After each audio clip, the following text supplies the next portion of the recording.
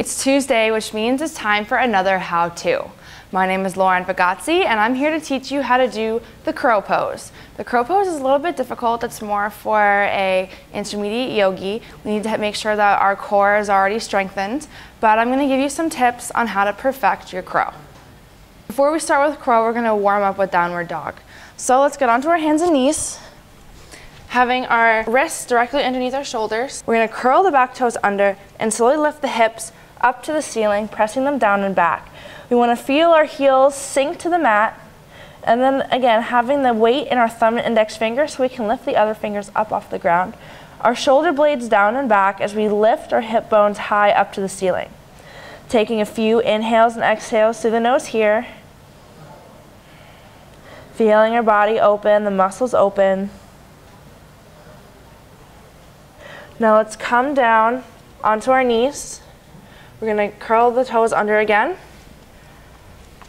Coming into a squat, we want to have the big toes touching, coming up onto the toes, bringing our palms to the outside of our knee, but tucking the knee up on the upper arm here. And then lifting the hips up, coming up onto the toes, and just feeling the weight move into the hands. Now we might think that this is an arm balancing pose, but again, it all comes in from the core. So we want to keep our core engaged, navel to spine, pelvic floor up, and then we'll slowly start to come forward. Maybe lift one foot up, see how it feels. Lift the other foot up, see how it feels.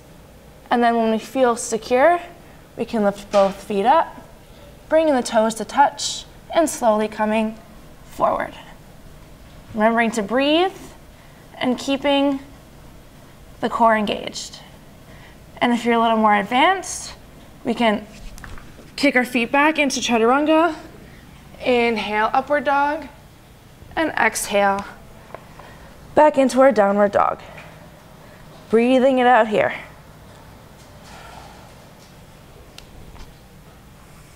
And that's how you do Bakasana.